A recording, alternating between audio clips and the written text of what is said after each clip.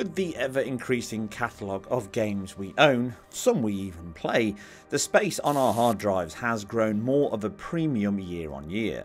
This was true of last generation, but in this one, speed and heat are now also a big factor. And with the PlayStation 5, you have the pick of the market, and Sabrent have stepped up to deliver on all fronts with its new Rocket 4 Plus NVMe SSD and unique PlayStation 5 replacement cover, see Heatsink. But is it as good as it all sounds? Let's find out. Now, this review unit was sent to me by Sabrent, but like all my reviews, it is driven by an honest appraisal of the facts and the data. First things first, here I am testing the mammoth 2TB SSD, which offers just over 7GB per second read and 6.6GB per second write. That's far less important for consoles, let me stress. But the smaller and cheaper 1TB is almost identical in speeds, bar 100MB per second or less, which is likely invisible in practice. Now, the extra bonus here is the single and simple aluminium SSD cover. That's aluminum for the benefit of the American audience. This actually replaces the factory fitted one, which also improves heat dispersion and simplifies fitting, as it does not require attachment to the drive itself. Simply pop out your old drive or open the bay if you've not yet fitted one, drop it in your spacer at the back, fit in your brand new Sabrent drive, whichever one you choose, screw it down, and then ensure you give it a good push once it's screwed down to ensure good contact and thus heat transfer once the drive is active.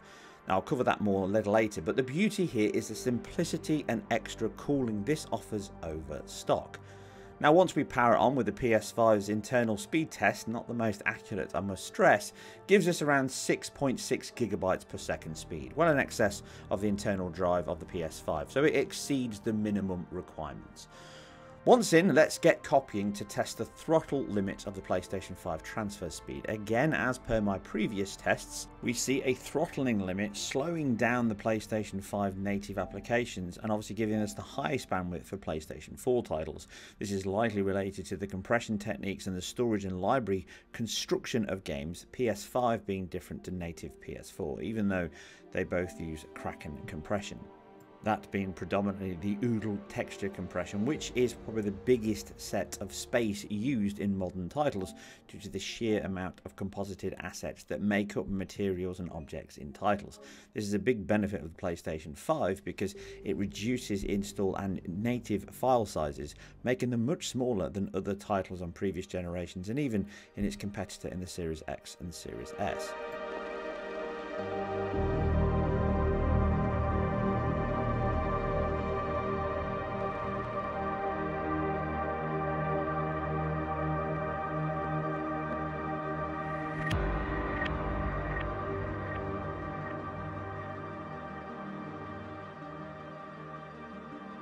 So after a considerable amount of time copying games back and forth, we have an idea of how this drive performs, various my other tests on previous drives and the internal SSD. Obviously, as before, and I covered in my previous video, the speeds are limited on the internal SSD to reduce the write speeds, and therefore the lifespan of the internal drive is extended. This doesn't happen on external drives, therefore you get the full speed. The only other additional piece of information is I'm not taking into account the actual cleanup section of the copy. So when the 0 flicks to a 1, this is the speed you actually get if you take that off the total time. And this is the point where it stopped copying, but it just cleans up the source drive, deletes the file, updates the operating system file structure database to say the file's now moved over, and then once that's wrapped up, it then goes back to the dashboard. But I've kept it consistent by using that time as well, and therefore it's consistent with my previous tests. So, taking that all into account, again, as I've already covered, the internal drive is significantly slower than any external drive. So you see a huge improvement, but this is only for write speeds, and really you're only going to do this once, which is when you set the drive up, and then beyond that you're not going to see it. So the PS4, like I say, titles do have the best speeds, but the PS5 title is the one we're looking at first. So the best of the lot is Demon's Souls across all of them, and the best of the bunch is the 980 Pro, which comes in just over 1.3GB per second, and the Rocket 4 comes in at 1.2GB per second. So that's a 5% delta to the Pro 980's benefit there. Very small, not notable outside of this test, but it is present. The Rocket 4 Plus itself is about 1.1% faster than the MP600, and we see similar results fluctuating before. 5 is the highest difference you'll get, but it can fluctuate between all the drives. Moving into the best PS4 title, in this case it was God of War, that can see just over 1.5 gigabytes per second to the 980 and just shy of that 1.4 gigabytes, 1480 megabytes per second for the Rocket 4 Plus. That means it's only 3% delta there, but it's 8% faster than the MP600. And again, you can see all the speeds on the screen. And next, for completeness, I did a quick test installing the Order 1886, one of my personal favourite titles of last generation. And here this is testing the Blu-ray write speeds back to the drive itself. Obviously the limit here is going to be the Blu-ray read, and sure enough we get margin of error. Just under 32 megabytes per second for the internal drive and just over 32 megabytes per second for the Sabrent Rocket 4. And that's going to be the same for download speeds from the internet. You're never going to max out the write speeds here, so it's not worth trying.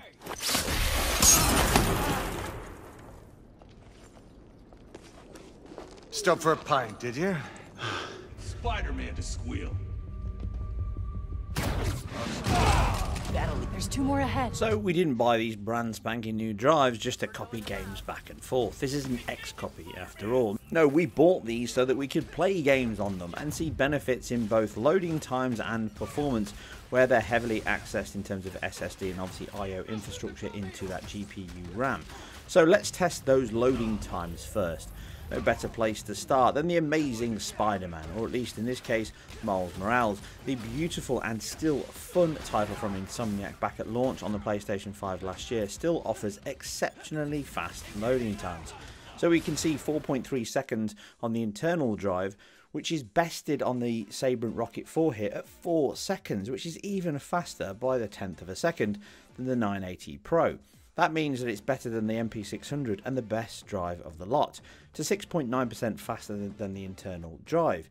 That was actually a surprise to me, as was the improvement we saw in Resident Evil 8, a very fast multi-platform title that offers 2.3 seconds loading times for the internal drive, 2.1 for the 980 Pro, and that's equalled on the Sabrent Rocket 4 here.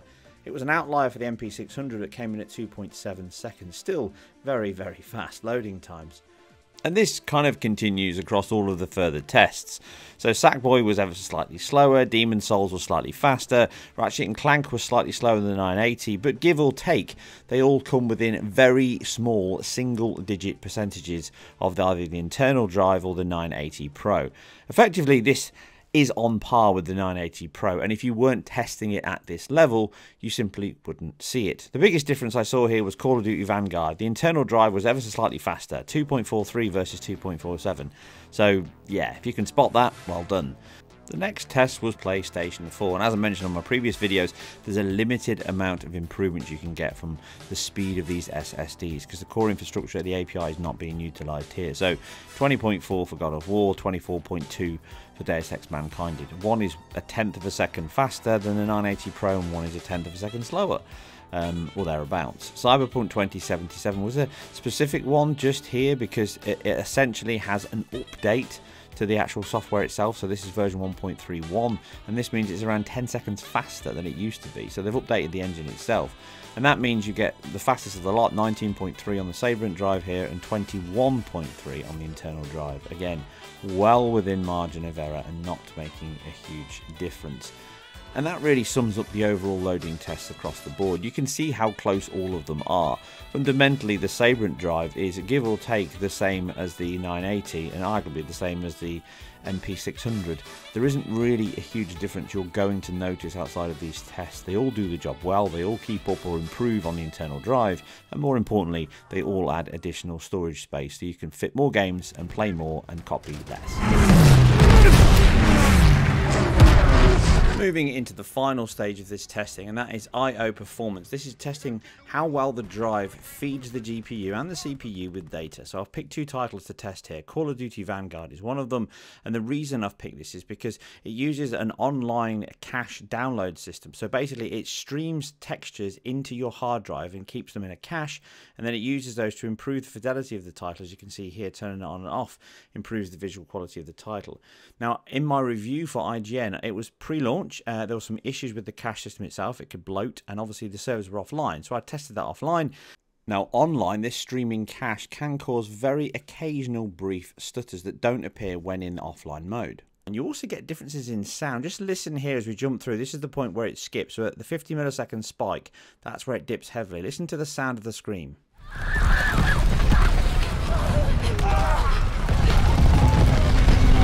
Now, that sounded like Jean-Claude Van Damme, but listen to that again with the online version that is streaming in data.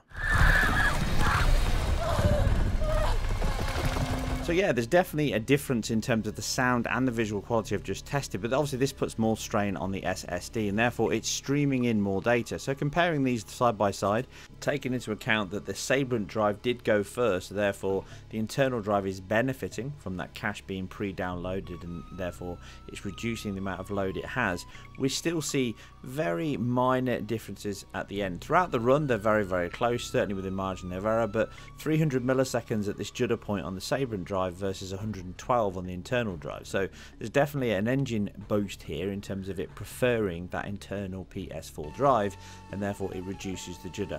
Like I say though, in the offline mode you don't get this at all.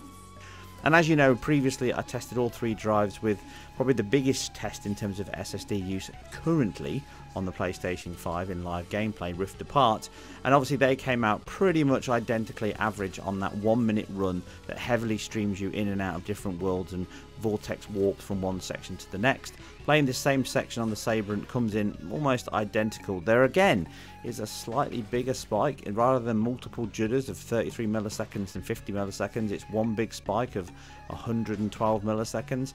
So it presents some of the issues differently, and that might be to do with how the command queues work, the priority queues, I don't know. So this is something to bear in mind for future games. It might be somewhere where it causes issues or presents these delays differently to other drives, but on average it's absolutely almost identical. It's 0.1 of a frame slower than the other versions, again well within margin of error.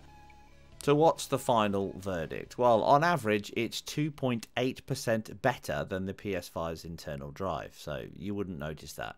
It's almost identical to the Pro 980, there's nothing in it, and even then it's only 4.3% faster than the MP600. Again, nothing you would see if you weren't testing at this level. So moving into the other option, the bang for buck. The 1TB with its heatsink pack is around 6% cheaper than the 980 Pro, its nearest competitor and probably biggest competitor, with on average the same or better results. If you go for the 2TB here, then the saving is increased to around 16%. The other benefit is the simple one stop and swap drop it offers. Heat transfer and thus longevity are improved, with the SSD now being actively cooled across the surface of the heatsink, which is now in direct contact with the drive. The lack of any air gap between them means that unlike the PS5's cover, which could have anything from very small contact to 1 mil or more, a higher dissipation of heat is achieved, which is then cooled by the fan and out of the vent. This prolongs your drive's life and maintains better performance by reducing thermal throttling. The summary is the current delta to the 980 internal or even MP600 would be imperceptible outside of these tests, and I suspect in sheer raw throughput the 980 would have a slight advantage, but I doubt in the PS5's lifespan we will ever see that bear much fruit. Both drives are faster than the internal one, and the R4 Plus offers the simplest and one of the best values on the market. Even if you're a technophobe, it is simple to fit and can almost double your storage with the 1TB and 5 times that with the 2TB. £300 or even £170 is certainly not cheap, but this is an investment over your PlayStation 5's lifespan, and just like memory cards from back in the day, you're gonna have to buy one at some point. That means it will last 5+ years easy, and that means a lot less time downloading and a great deal more time playing. And that's another video complete. If you like this or anything else that I've put together, you can obviously help by hitting the Amazon links down below and buying your drive, any drive or any items from that link. That helps me because you get the same great price, but it helps the channel because I get a few pounds and dollars. Does not affect your purchase price. Or you can share and subscribe and all that good stuff, which really helps immensely. I'll catch you very soon on here or over on IGN. I'll see you on the next one. Putting down that West Coast, I gotta hit you with this NWA, always in the sun. Man, I love this track.